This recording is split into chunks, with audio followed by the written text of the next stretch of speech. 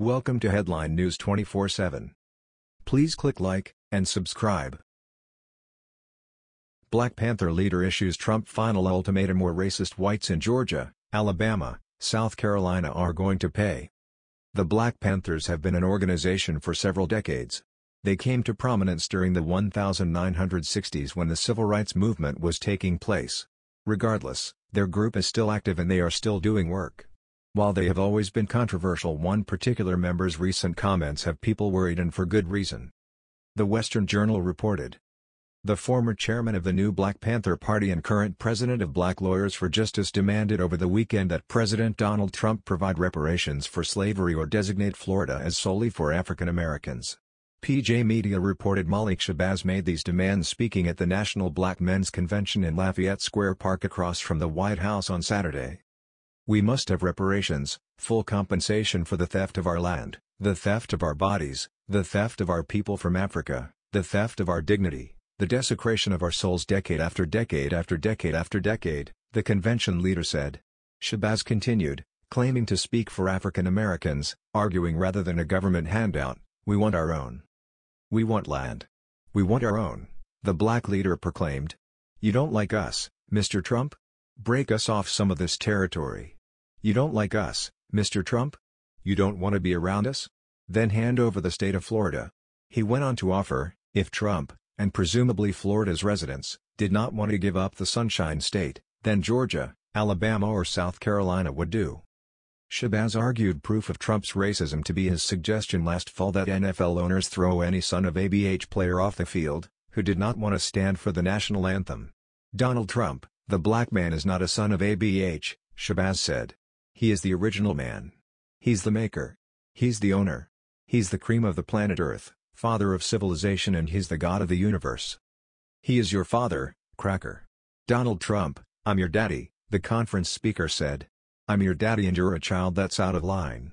This is a child in the White House throwing a temper tantrum every 5 minutes. What kind of fool is this, unable to control his emotions?"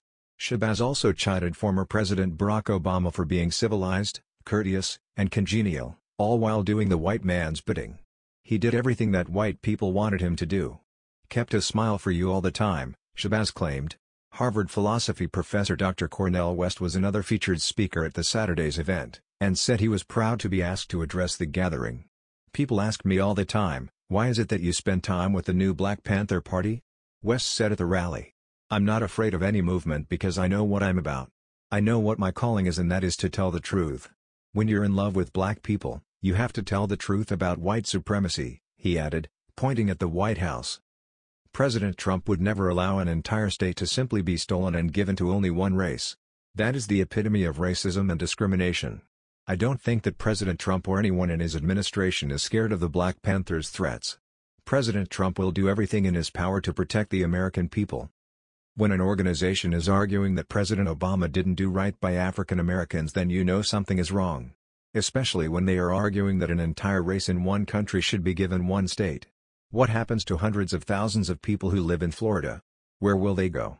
What will happen to their homes? Will this mean that every race of people will be allowed to have an entire state to themselves? That isn't how this country works, like it or not. The Black Panthers' calls for slavery reparations are not a new request. Slavery reparations are the idea that financial and compensatory damages need to be paid to the descendants of African Americans who were enslaved by the Atlantic slave trade. Various organizations in the United Kingdom, as well as the United States, have called for it, but nothing has ever been paid. However, what the Black Panthers failed to discuss is the fact that issues such as affirmative action have been policies brought about to aid in reparations. Considering the trillions of dollars this country is already in debt, to think that slavery reparations are going to get paid is pure lunacy. Nobody is going to allow for the spending of that money. Instead of focusing on the past, what everyone needs to do is focus on the future and how we can all work to better that future.